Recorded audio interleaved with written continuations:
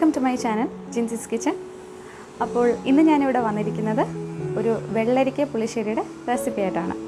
നമ്മുടെ കേരളത്തിൻ്റെ തനി നാടൻ ഒരു റെസിപ്പിയാണ് ഈ പുളിശ്ശേരി എന്നൊക്കെ പറയുന്നത്. അപ്പോൾ ഞാനിന്നിവിടെ വെള്ളരിക്ക കൊണ്ടാണ് പുളിശ്ശേരി ഉണ്ടാക്കാനായിട്ട് പോകുന്നത്. അപ്പോൾ ഈ വെള്ളരി കൊണ്ട് നമുക്ക് പലതരത്തിലുള്ള കറികൾ തയ്യാറാക്കാനായിട്ട് പറ്റും. അതായത് മോരുകറി, പുളിക്കറി, അങ്ങനെയൊക്കെ പലതരത്തിലുള്ള കറികൾ ചെയ്യാനായിട്ട് പറ്റും. പക്ഷേ നമ്മളിന്നിവിടെ പുളിശ്ശേരിയാണ് ചെയ്യാനായിട്ട് പോകുന്നത്. അപ്പോൾ നമുക്കിതെങ്ങനെയാണ് തയ്യാറാക്കുന്നത് നോക്കാം. വീഡിയോയിലോട്ട് പോകുന്നതിന് മുൻപായിട്ട് നിങ്ങൾ എൻ്റെ ചാനൽ ആദ്യമായിട്ടാണ് കാണുന്നതെങ്കിൽ ഒന്ന് സബ്സ്ക്രൈബ് ചെയ്തതിനെ സപ്പോർട്ട് ചെയ്യുക. അതുപോലെ നിങ്ങളുടെ ഫാമിലി ഫ്രണ്ട്സ് എല്ലാവർക്കും ഒന്ന് ഷെയർ ചെയ്യാം കേട്ടോ. അപ്പോൾ നമുക്ക് എങ്ങനെയാണ് വെള്ളരിക്ക പുളിശ്ശേരി തയ്യാറാക്കുന്നതെന്ന് നോക്കിയിട്ട് വരാം. അപ്പോൾ വെള്ളരിക്ക പുളിശ്ശേരി ഉണ്ടാക്കാൻ ആവശ്യമായിട്ടുള്ള ഇൻഗ്രീഡിയൻസ് ആണ് ഞാനിവിടെ എടുത്തിരിക്കുന്നത്. ഇത് ഞാനൊരു മീഡിയം സൈസ് വെള്ളരിയാണ് എടുത്തിരിക്കുന്നത്. സ്ക്വയർ ഷേപ്പിൽ കട്ട് ചെയ്ത് വെച്ചിരിക്കുകയാണ്. പിന്നീട് ഇതൊരു 3 പച്ചമുളക്, ഒരു ചെറിയ പീസ് ഇഞ്ചി ചെറുതായിട്ട് ചോപ്പ് ചെയ്ത് വെച്ചിരിക്കുകയാണ്. പിന്നെ ഒരു 1/2 ടീസ്പൂൺ മഞ്ഞൾപ്പൊടി. അപ്പോൾ ഇത്രയും 4 ഐറ്റങ്ങൾ ആദ്യം നമ്മൾ വേവിക്കുകയാണ് ചെയ്യുന്നത്. അതിനുശേഷം പിന്നെ ഈ തേങ്ങയുടെ കൂടെ ഇട്ട് ക്രഷ് ചെയ്യാനായിട്ടുള്ള ഐറ്റങ്ങളാണ് ഇത്ര എടുത്ത് വെച്ചിരിക്കുന്നത്. അതായത് ഇതൊരു 1/2 കപ്പ് തേങ്ങ, ഒരു 4 കഷ്ണം ചെറിയുള്ളി, പിന്നെ ഒരു പച്ചമുളക്, ഒരു 1/2 ടീസ്പൂൺ ജീരകം. പിന്നീട് ഇത് ഒരു 3 ടേബിൾ സ്പൂൺ തൈരാണ്, നല്ല കട്ടി തൈരാണ് എടുത്തിരിക്കുന്നത്. മിൽക്കി മിസ്റ്റിൻ്റെ തൈരാണ് കേട്ടോ. പിന്നെ താളിക്കാൻ വേണ്ടിയിട്ട് 1/2 ടീസ്പൂൺ കടുക്, 1/4 ടീസ്പൂൺ ഉലുവ, പിന്നെ ഒരു 3 ഉണക്കമുളക്. അപ്പോൾ ഇത്രയും വെച്ചിട്ട് നമുക്ക് എങ്ങനെയാണ് വെള്ളരിക്ക പുളിശ്ശേരി തയ്യാറാക്കുന്നത് നോക്കാം. അപ്പോൾ നമ്മളിന്ന് ഈ പുളിശ്ശേരി തയ്യാറാക്കാനായിട്ട് പോകുന്നത് ഈ ചട്ടിയിലാണ്. അപ്പോൾ ആദ്യം നമുക്ക് ഇതിനകത്തോട്ട് നമ്മൾ കട്ട് ചെയ്ത് വെച്ചിരിക്കുന്ന വെള്ളരിക്ക ഉണ്ടല്ലോ, അത് ഇട്ട് കൊടുക്കാം. എന്നിട്ട് പച്ചമുളക് ആഡ് ചെയ്തിട്ട് കൊടുക്കാം. 3 പച്ചമുളക് നീളത്തിലാണ് കട്ട് ചെയ്തിരിക്കുന്നത്. ഇനി അടുത്തതായിട്ട് ഇഞ്ചി ഇട്ട് കൊടുക്കാം. ഇനി മഞ്ഞൾപ്പൊടി ആഡ് ചെയ്തിട്ട് കൊടുക്കാം.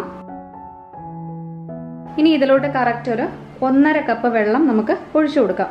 അപ്പോൾ 1/2 കപ്പ് വീതം 3 തവണയായിട്ട് ഒഴിച്ചു കൊടുക്കുകയാണ് ഞാൻ. ഇനി ഇതിലോട്ട് ആവശ്യത്തിന് വേണ്ട ഉപ്പ് ഇട്ട് കൊടുക്കാം. ഇനി ഇതെല്ലാം കൂടി ഇട്ടിട്ട് നല്ലതുപോലെ ഒന്ന് മിക്സ് ചെയ്ത് കൊടുക്കാം. അപ്പം ഞാനിവിടെ തീ സെറ്റ് ചെയ്തിരിക്കുന്നത് ഹൈ ഫ്ലെയിമിൽ തന്നെയാണ് കേട്ടോ. അപ്പം ഇതിവിടെ ഇരുന്ന് വേവുന്ന ടൈമിൽ നമുക്ക് തേങ്ങയുണ്ടല്ലോ, തേങ്ങയും മറ്റുള്ള കാര്യങ്ങളും കൂടെ അരച്ചെടുക്കാം. ഒരു മിക്സിയുടെ ചെറിയ ജാർ എടുക്കുക. എന്നിട്ട് ഇതിലോട്ട് ആദ്യം നമുക്ക് തേങ്ങ ആഡ് ചെയ്തിട്ട് കൊടുക്കാം. കറക്റ്റ് 1/2 കപ്പ് തേങ്ങയാണ് കേട്ടോ. ഇനി ഇതിലോട്ട് ഒരു പച്ചമുളക് ഇട്ട് കൊടുക്കാം. ഇനി ഒരു 4 കഷ്ണം ചെറിയുള്ളി ഇട്ട് കൊടുക്കാം. ഇനി 1/2 ടീസ്പൂൺ ജീരകം. ഇത്രയും കൂടി ഇട്ടിട്ട് ഇതിനകത്തൊരു ശകലം വെള്ളം, കുറച്ച് വെള്ളം ചേർത്തിട്ട് നല്ല പേസ്റ്റ് പോലെ അരച്ചെടുക്കാം. ഞാൻ അരച്ചെടുത്തതിന് ശേഷം ഞാൻ നിങ്ങൾക്ക് കാണിച്ചു തരാം. അപ്പോൾ ഞാൻ തേങ്ങയുടെ നന്നായിട്ട് അരച്ചെടുത്തിട്ടുണ്ട്. ഇതാ കണ്ടോ, നല്ല പേസ്റ്റ് പോലെ അരച്ചെടുത്തിട്ടുണ്ട്. കുറച്ച് വെള്ളം ചേർത്തിട്ടുള്ളൂ. ഇതിൻ്റെ കൺസിസ്റ്റൻസി ഉണ്ടോ, നല്ല ആവശ്യത്തിന് നല്ല കട്ടിയായിട്ടിരിക്കുവാണ്. കുറച്ച് വെള്ളം ചേർത്തിട്ട് അരച്ചാൽ മതി. അപ്പോഴത്തേക്ക് നന്നായിട്ട് നമുക്ക് അരഞ്ഞു കിട്ടും. അപ്പോൾ നമ്മുടെ വെള്ളരിയൊക്കെ ഇവിടെ വെന്തുകൊണ്ടിരിക്കുവാണ്. കുറച്ചുകൂടി വെള്ളം വറ്റി കഴിയുമ്പോൾ നമുക്ക് ഇതിലോട്ട് നമ്മളുടെ തേങ്ങ ഇപ്പം നമ്മൾ അരച്ചെടുത്തല്ലോ, അതിൻ്റെ തേങ്ങയുടെ മിക്സ് ഇതിലോട്ട് ഒഴിച്ചു കൊടുക്കാം. ഇത് കുറച്ച് വെള്ളം വറ്റി വന്നിട്ടുണ്ട്. ഈ ഒരു ടൈമിൽ നമ്മൾ സ്പൂൺ കൊണ്ട് ഇങ്ങനെ ഒന്ന് ഉടച്ചു കൊടുക്കണം കേട്ടോ.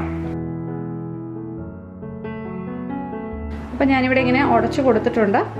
കുറച്ച് നേരം കൂടെ കഴിഞ്ഞിട്ട് നമുക്ക് നമ്മളുടെ തേങ്ങയുടെ മിക്സ് ഇതിലോട്ട് ആഡ് ചെയ്തിട്ട് കൊടുക്കാം.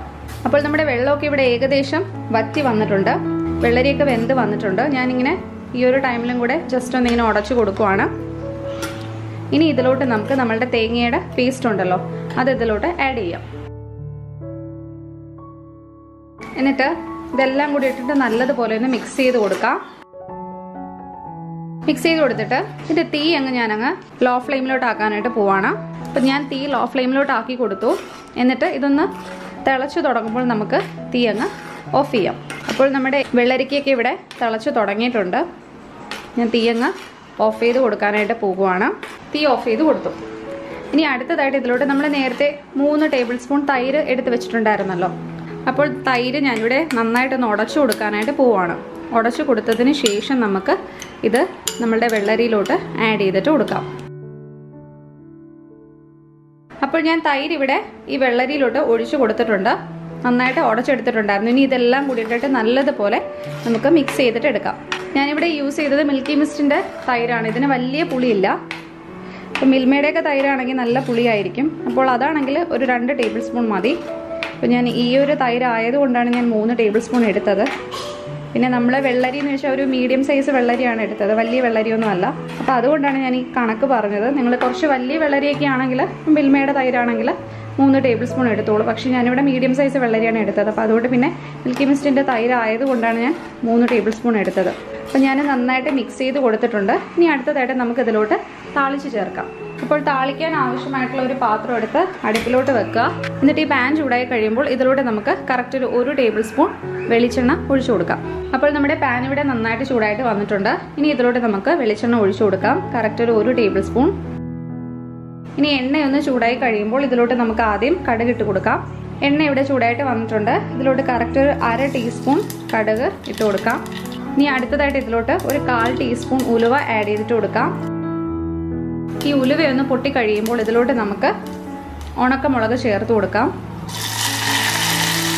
എന്നിട്ട് ഇതിൻ്റെ കൂട്ടത്തിൽ തന്നെ ഒരു 2 തണ്ട് കറിവേപ്പില. ഇനി ഇത് നമുക്ക് നമ്മുടെ പുളിശ്ശേരിയിലോട്ട് ആഡ് ചെയ്തിട്ട് കൊടുക്കാം. എന്നിട്ട് ഇത് ജസ്റ്റ് ഒന്ന് മിക്സ് ചെയ്ത് കൊടുക്കാം.